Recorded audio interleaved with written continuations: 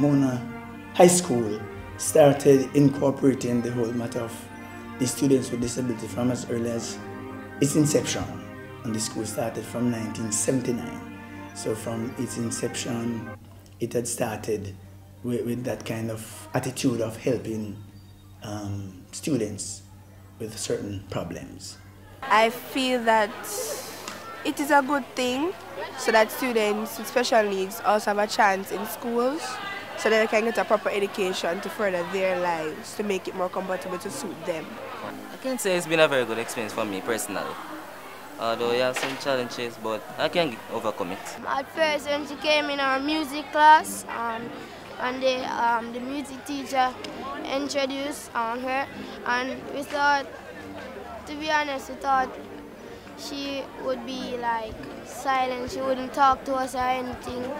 But the first day, everyone was pushing to carry her. There are some schools who would not have been taking them, and so Mona High School came to the rescue to rescue some of those students with disabilities.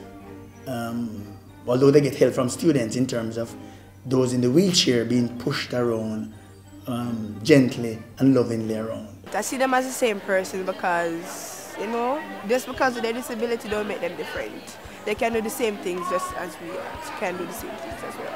Like normal people, but special people. We believe in helping all children from all classes, economic background, whether they are able or disabled. We think of helping everybody because our motto says to learn, to love, and to serve. And so we believe in helping because they are human beings and all of us are part and parcel of what we call the Mona High School family. And nobody's left out, whether you are able or disabled. You wouldn't want yourself to be in that position, so you need to open your heart and look at people in that position and try to talk to them, reason with them, and interact with them just the way how you interact with a normal person. Well, to help the disabled students in terms of infrastructure, we have created ramps where it is made easier for the wheelchair to get down and around the school with the help of students. And for the bathrooms, we have created the infrastructure. It's a little easier. But I would encourage schools to create this space and the environment where they can have more disabled students within, because there are many of them there and we all need education. And education is important for all of us, whether you're disabled or otherwise. We sensitize teachers on how to deal with the students by encouraging them to staff meetings or personal development sessions, and also with the students, we try to sensitize our students through our personal development classes, and where we have seminars where we encourage them to be a little more caring, a little more understanding, and a little more sensitive to the needs of our family members, since we are more than a family. They help me like when I want to do things, they help me, and they help me with my wheelchair and like, because I don't really sit down in my wheelchair, I sit in a chair. So when I want the wheelchair, they push my wheelchair around. So I started to carry around every day around the canteen, our classes and everything. There's this brown lady right at the canteen. I would like go to the gate and I would like get my lunch quick. I give her the lunch to put in her lap and carry back around to the class.